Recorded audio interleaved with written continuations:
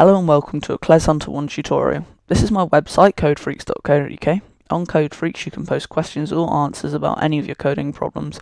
That's web or desktop and includes Blender. If you have any hardware or software problems you can also post them too, and we'll try to get back to you as soon as possible. That's codefreaks.co.uk. Let's open Blender. Start, All Programs, Blender Foundation, Blender, Blender. In today's tutorial we're going to make a wave in Blender. Firstly we're going to orientate our cube so it's in the front view by clicking the View menu and Front. Now we're going to go to the Modifiers tab and click Add Modifier. We're going to add an array. What an array does is adds a cube onto the side of our existing cube. We're going to go back down to the array options and increase the count to 5. So that'll make 5 cubes on the side of our original cube. Now we're going to just minimize the array. We're going to also add another function now. And we're going to click Add Modifier and click Wave. Now we've got the Wave tab come up. So if we drag our bottom toolbar up so we get the whole lot of options for the wave, we can see what we need to do. Let's give it a test run first before we alter any options. We're going to press Alt A while our mouse is hovering over the workspace window, 3D workspace window, and we can see it's just sort of wiggling out of control and doesn't look very much like a wave at the moment. We're going to press Escape to stop the animation. Now I think it's going a bit fast, so we're going to decrease the speed to about 0.40. So that should look a little better. If we press Alt A, I think it's a bit fast still, so we'll decrease the speed again. Let's try 0.040. And we'll try again. Alt A to start the animation. There we go. That looks a little bit more like a wave. If we press Escape to stop the animation. Okay. Now before we go any further, we want to make the wave look a bit smoother. So let's rotate our block so we can see the top edge and just position it in the middle of our window a bit better. And now we're going to go into edit mode. Press the Tab key.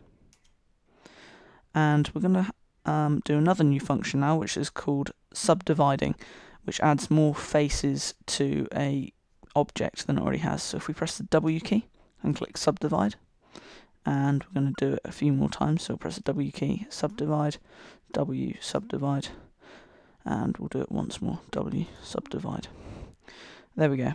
Now we're going to go back to object mode by pressing the Tab key, and you can see already the lump in our wave is looking a bit smoother. So if you press Alt A now, and we'll see how that looks.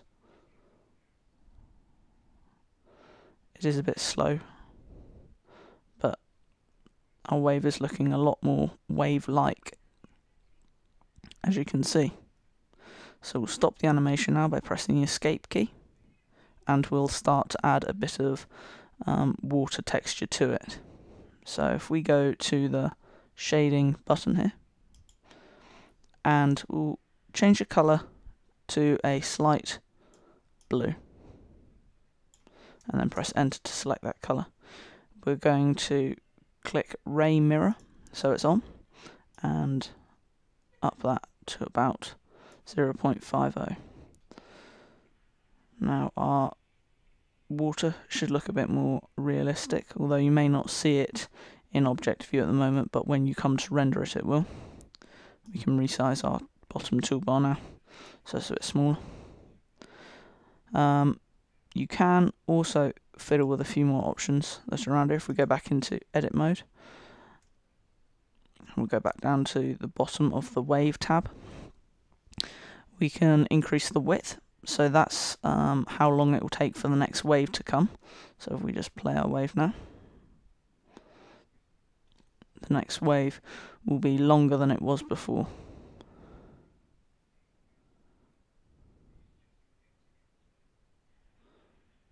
As you can see, it's taken quite a long time for the next wave to come.